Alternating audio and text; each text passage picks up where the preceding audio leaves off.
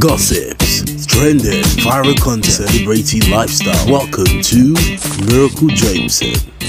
Hey guys, welcome back to my channel. So in this video I'm going to be analyzing the CCTV footage just released on the AKA incident that happened on Friday night.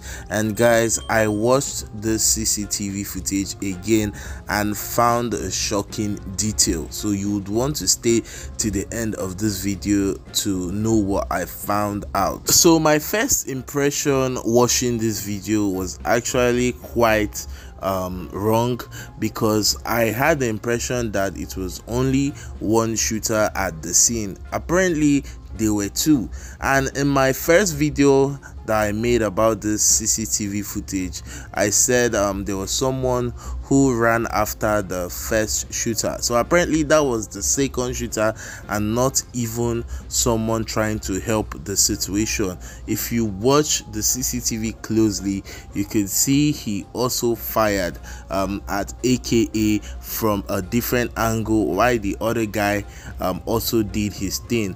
They were just trying to make this as clean as possible and to make sure they end AKA. I really don't know why these guys were so bent on ending this young lad's life. Like, it's quite sad, and I think it was from that second angle the bodyguard got caught up in the mix. But one thing I don't understand is the fact that the guy who was hugging AKA was really suspicious, because the shooter avoided him at all costs and just went straight for AKA, which in my opinion sounds very suspicious. But guys, we just have to wait for the truth to come out. And guys, that was my observation from the CCTV after I watched it again. So you guys can add your own opinion on it in the comment section. I'll do it to check it out. It's been your boy Miracle Jameson, and I'm signing out for now.